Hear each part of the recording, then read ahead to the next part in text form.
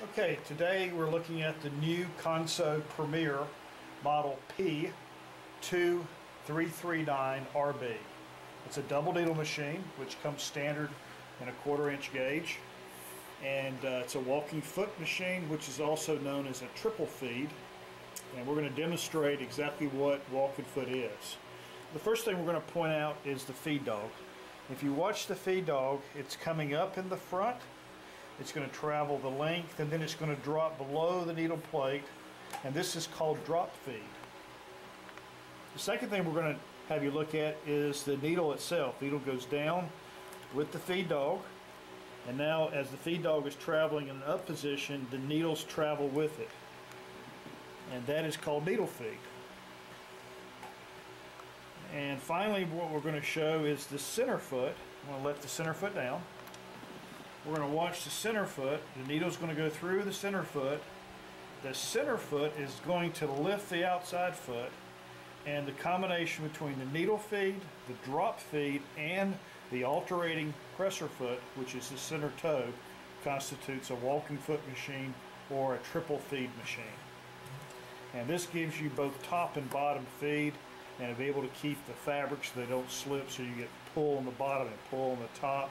Actually get a double pull on the top, and you can do heavier goods with this. This machine is Federal Stitch number 301. It's a double needle, so it makes it a double 301. It's designed for medium to heavy sewing, some a little more heavier. The thread is typically used on this machine is from a size Tex 46 up to around a Tex 207. You can exceed these sizes, but may be some modifications that are required. Needles are typically used as a 16 size up to a size 24. The system is a 135x17, and of course the size 16 or 24. Most commonly used is size 22. That's an upholstery size needle.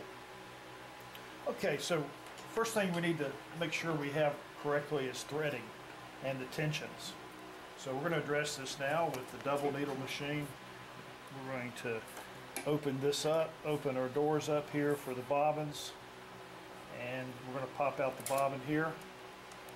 And sometimes it helps to have something like a little something you can get your finger under here to pop it out. A pair of scissors helps you kind of pop that out if you don't have long fingernails, and that just pops out like this. Now on the left hand side, it's a mirror to the right hand side, but it's kind of backwards, so you have to pay attention to what you're doing. There's a slot here. You see the slot is angled in this direction, and we're going to come off of that slot like this. We're going to actually go into the slot like this. So we're going to drop this in.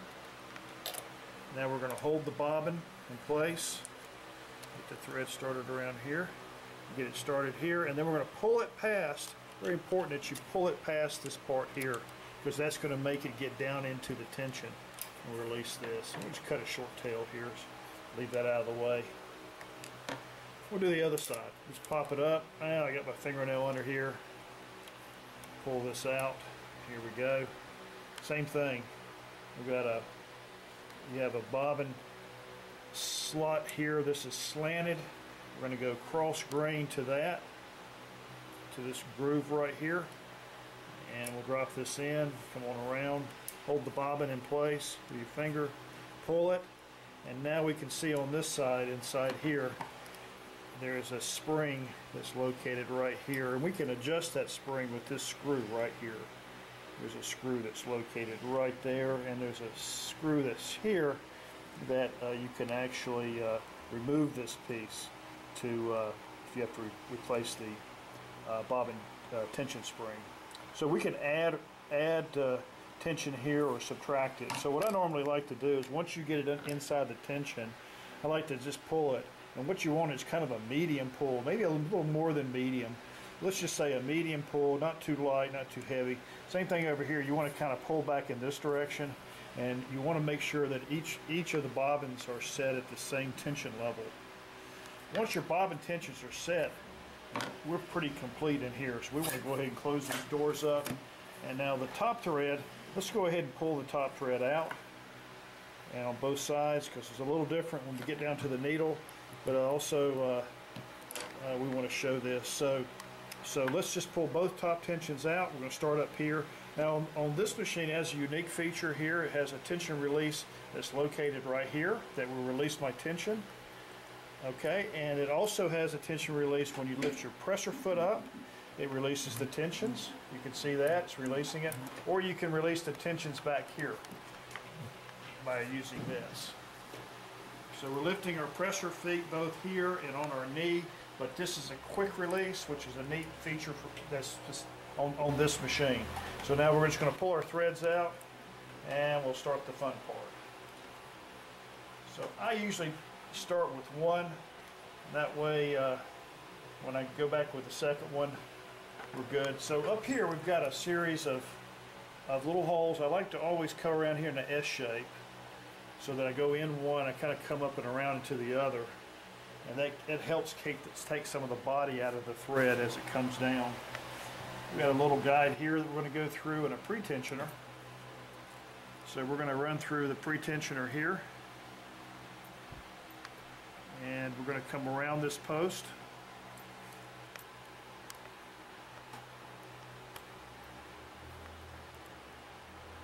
And into our tensions.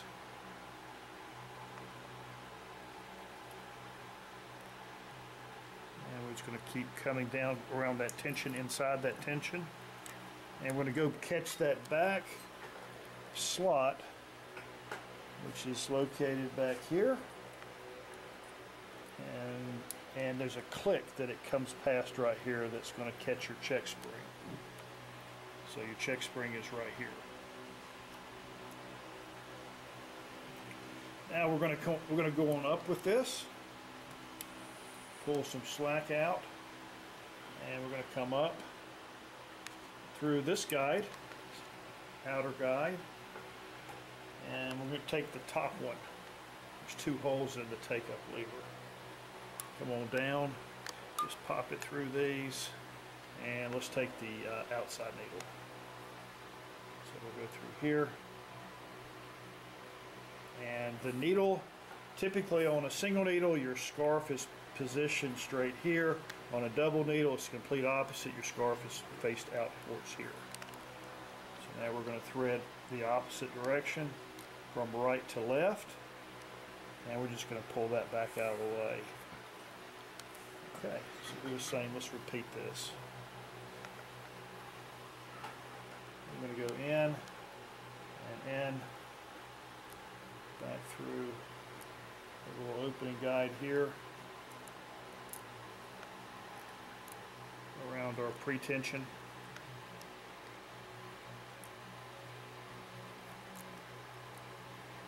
Around our pre-tension here. And we're going to go down around this piece. And we're going to go back over this post. Then we're going to come down and go through the second check spring, which is here, and we're going to go click. There it is. We go past this little piece. This little piece is right here. It's going to pass. Again, we're going to go up through the guide's lower hole for your take-up lever, straight down through.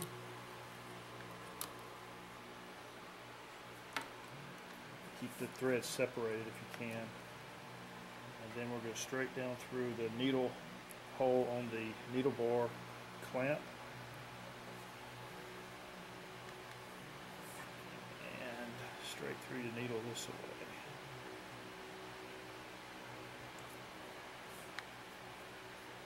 Sometimes it'll sneak around the bottom of the needle like it just did. So we want to make sure that that's good to go. Alright, so we got the top and bottom. So now we're going to start sewing. So you can start off a number of different ways. One way is you can hold your top threads when you start like this. Just make sure that when you start, you hold it for a couple stitches, or you can actually take and allow for the thread to kind of come back and it's being held by your presser foot. So we want to start off, make a few stitches, get it going. Now we've got some excess thread. We can go ahead and sew past that and make sure that we go ahead and get those threads out of the way. So now that we won't sew back on the threads if we're doing something nice. And here we go.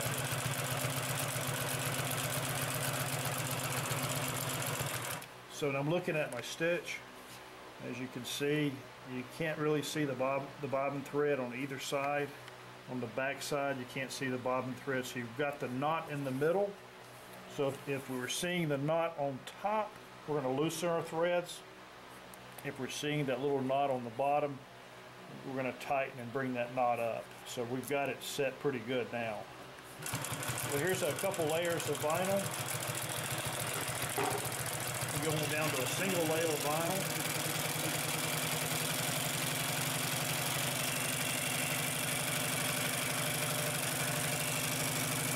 Back to double layer. Now we're going to get interesting with some seams. Climb over these seams.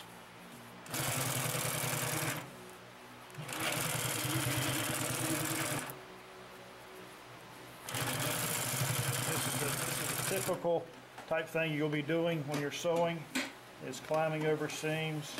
And this is a pretty good healthy piece of fabric. So we're going to sew back through this. Walk over this a few times. And we'll go back to our single layer. And we're going to make this 4 layers now.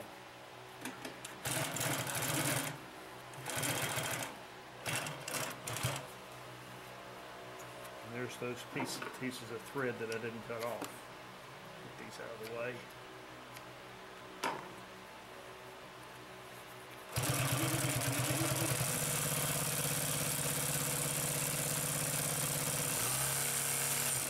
There's 4 layers. We're going to go back to 2 layers and continue to sew.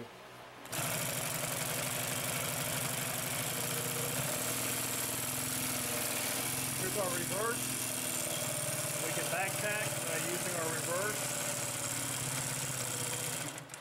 So it's very easy to use your reverse. Back to the 4 layers. And we're going to make this a little more interesting now. So we're going over an 8 layer seam.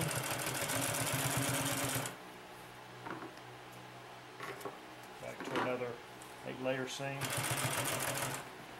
let's go back to this.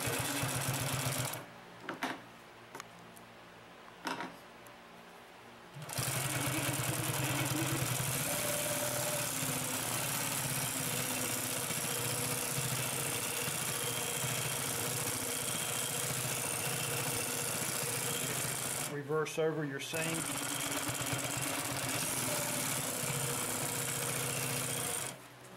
So as you can see, we're going through a pretty good amount of plies here. We can probably throw another piece on top in here and challenge the machine, but I think we're getting the idea.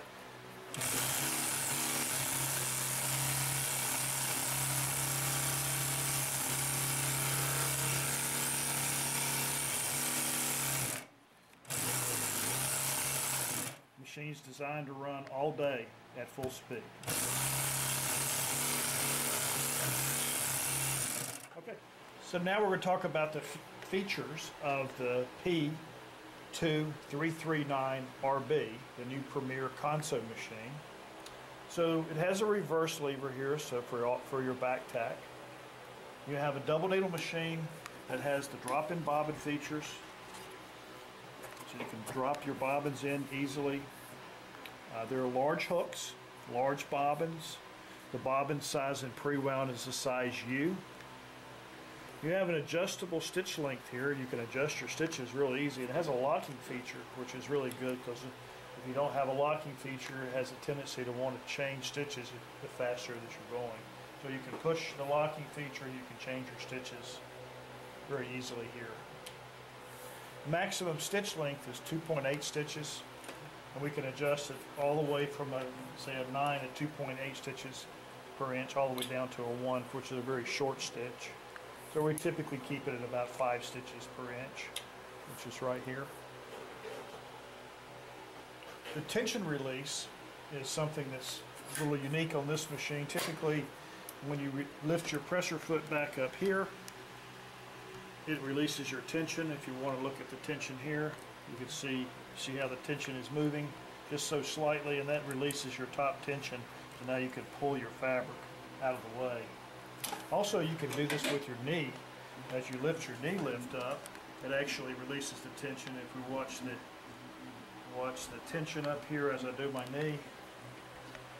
But a really unique feature about this machine is it has a release button right here. So we can actually come and we don't have to lift our presser foot all the way, which engages it. We can just push the button here and it releases it quickly.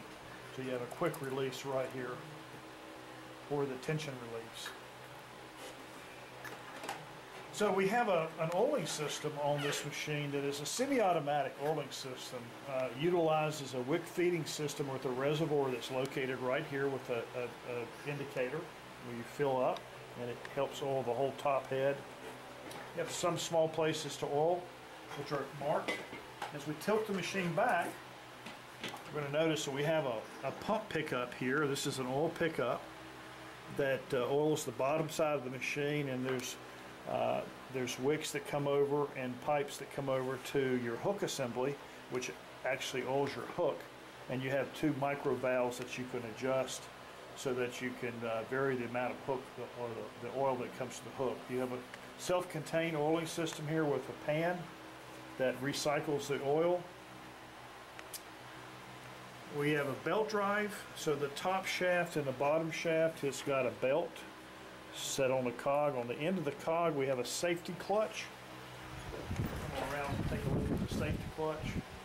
And this is a unique feature here that whenever you break a needle or you jam the machine up really good, then this whole shaft will not move. And then the belt and the rest of the machine will continue to move. So it has a button on the top here that you push to engage once you've cleaned out your hook or whatever you've got jammed up over there. And just turn the hand wheel, it will re-engage the safety clutch right here.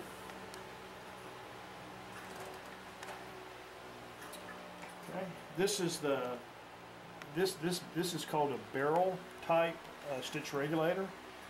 It's a more modern design in terms of the way it works. Gives you a little bit longer stitch length because of the design of it. We have a locking feature here on your slide plate. Sometimes the slide plates want to have a tendency to want to work their way out, so we have a little locking feature here.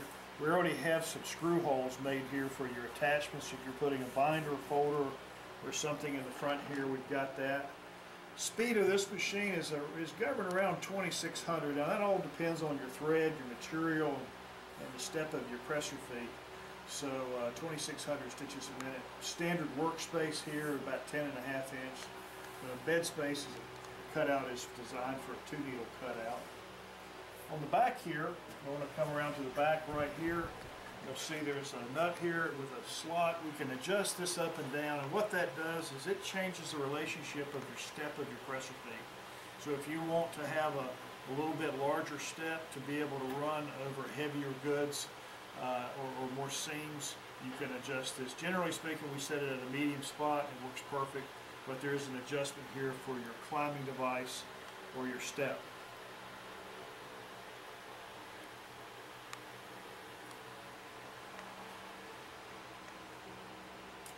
That's it.